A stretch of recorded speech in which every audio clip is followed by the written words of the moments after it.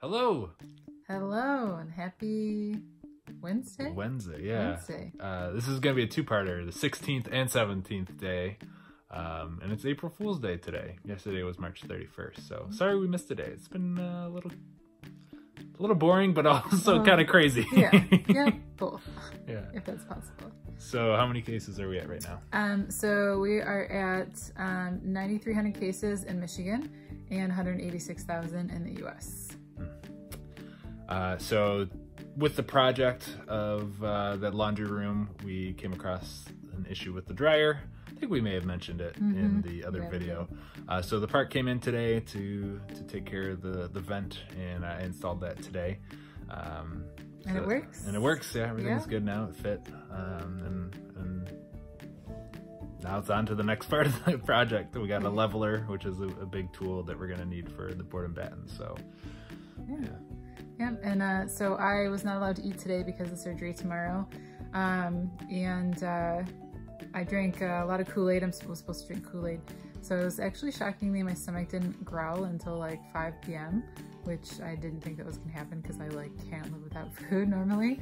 But Tony also made me some chicken broth, and he made some Jell-O too from the box.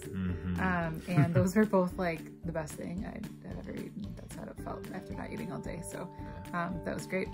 And I had some chicken nuggets for dinner. I felt so bad that I was able to eat. They smelled so good. Yeah, they were so good, but I had them with some honey, and it's like back in the day when like Wendy's used to carry honey, and now you can't get it anymore for the dipping sauce. It was so good. It's the best. Like I don't understand why they don't carry it anymore. That's how you eat chicken nuggets. Yeah, right. That's how I feel.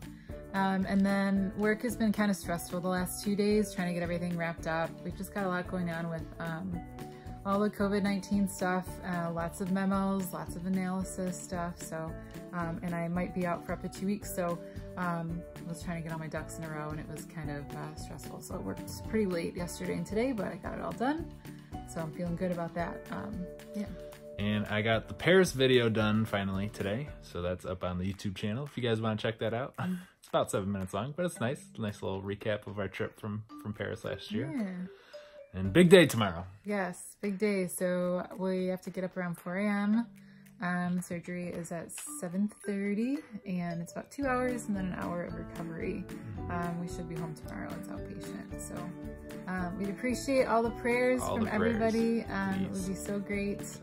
I'm hoping everything goes smooth. We'll make sure to keep you guys all in the loop. Yes. And with that, we'll see you guys maybe tomorrow. If not, because it might be a little maybe crazy. Just Tony tomorrow. I don't know. I might be drugged out of my mind, so we'll see. But if not, it'll be Friday.